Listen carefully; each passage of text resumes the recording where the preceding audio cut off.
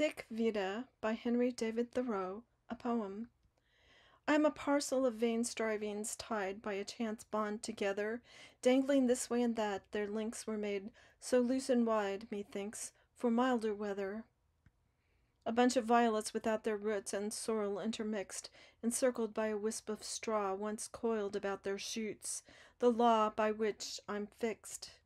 A nosegay which time clutched from out those fair Elysian fields, with weeds and broken stems in haste, doth make the rabble root that waste the day he yields. And here I bloom for a short hour unseen, drinking my juices up with no root in the land to keep my branches green, but stand in a bare cup.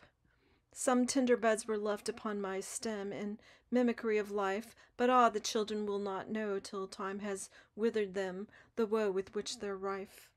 But now I see I was not plucked for naught, and after in life's vase of glass set, while I might survive, but by a kind hand brought alive to a strange place.